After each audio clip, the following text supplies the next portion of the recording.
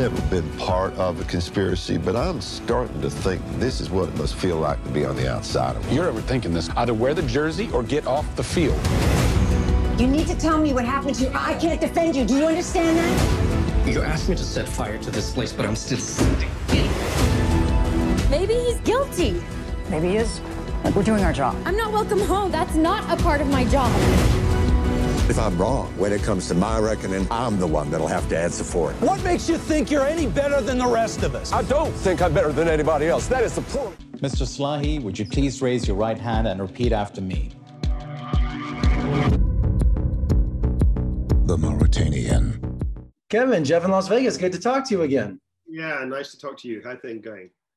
Well, we talk about, life in a day, but I've been dying to talk to you about this movie. I missed you on the original tour, so I'm so happy to talk to you about this important film. Great. I'm happy to be here to do it.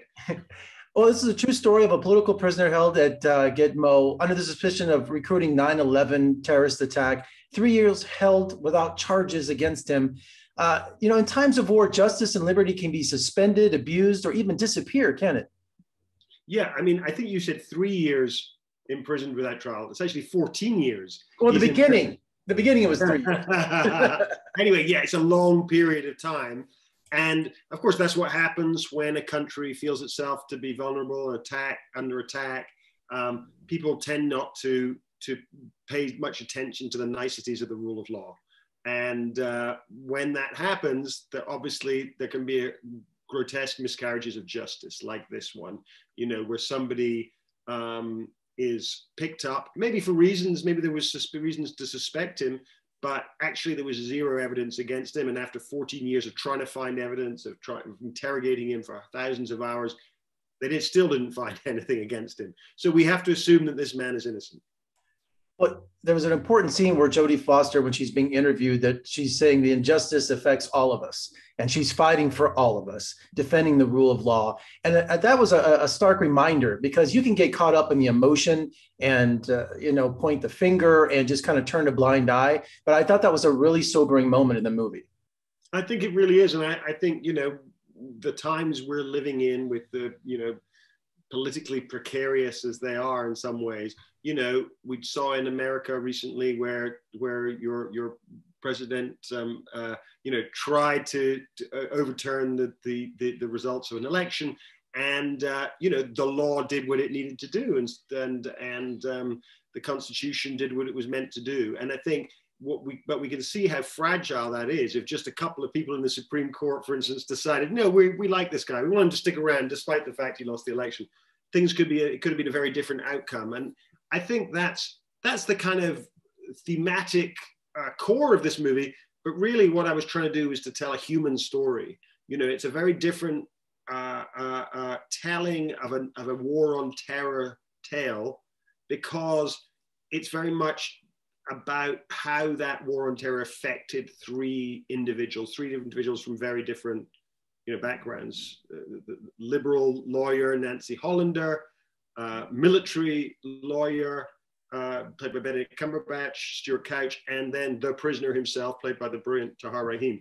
And I hope, empathize with all three of these characters during the course of the movie. Well, springboarding off Benedict's character, he, like you were saying about the Supreme Court and Trump's trying to overturn the election, there are handfuls of people that take an oath that put country before, all these conspiracy theories. And so I thought it was important to see that he stayed true to his oath. He was there to defend liberty and defend his rights. And how the rest of the cover up, they were like, no, we need a scapegoat. We got to make it an example, because there's no evidence of that. And he chose his honor and oath above everything else, which, that was essential. I think he's a really heroic man. Stuart Couch, Colonel Couch, he is a Republican. He's a longtime military guy. He's really part of the establishment.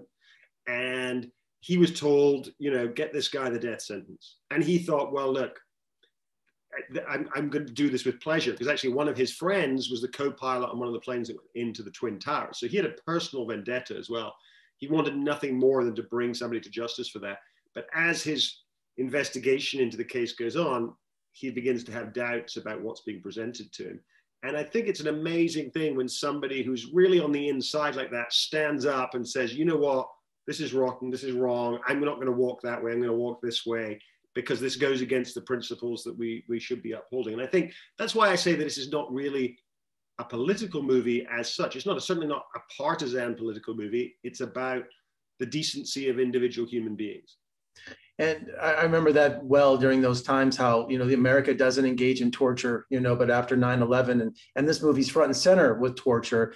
And what Raheem, I noticed not only the emotional gambit he went through in this character, but also, did I notice a physical change in him too? He looked thinner in some scenes too. Yeah, absolutely. He went through a real physical change. I mean, it's very difficult. It's a very, very difficult role to play. I think he does, an outstanding job.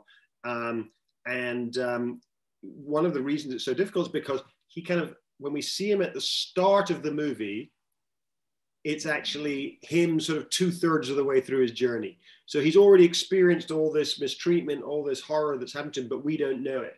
And we have to sense what is it with this guy? There's something odd about him. There's something nervy about him. And then slowly we're going to rewind and we're going to see what happened to him. At the same time, in the present tense, he's going to go forward to the courtroom scene at the end where he gives this beautiful speech, which is very much, by the way, pretty much word for word what the real Muhammadu said in that court scene. So yeah, he has to be convincing to an audience that, right from the outset, you need to think he's been through all of this stuff. And you can't be accused of sensationalizing or over the top of the torture scenes, because literally it's a matter of record, correct? Absolutely. Everything that you see in that sequence, obviously we try not to be too graphic about it. We try and show it in a way that doesn't make you want to turn off your TV. But everything that you see, for instance, molestation by a couple of female guards who are working under the orders of the superior officers, threats to ship his mother to Guantanamo to have her raped by other detainees, waterboarding, obviously taking him out in a boat into the ocean and sort of mock drowning him. All of those things, every single thing you see there actually happened.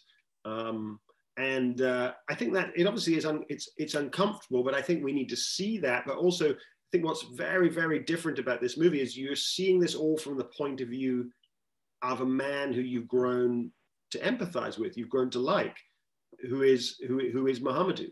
So it's not like a film like Zero Dark 30, where you're always on the side of the interrogators, you're on the side of the Americans, and these people who are being tortured are just nameless, faceless people. This is a movie where by that stage in the movie you are with this man emotionally, and so it's much more potent, I think, than it would be otherwise. For some reason, I'm seeing myself now on the main screen and not you, and that's really weird looking at myself. Well, we're at the end of our interview. You're back now. You're back. I'm back now. Well, Kevin, what a powerful film. Congratulations. Now available on DVD and on digital. And one final thing, were there any iguanas injured during the production? No iguanas injured, although the iguana handler was injured, because those things can scratch, let me tell you. His hands were covered in iguana scratches. Kevin, thank you so much for joining me today, and good luck. We'll talk again soon. Thanks a lot. Nice to talk to you. Bye-bye.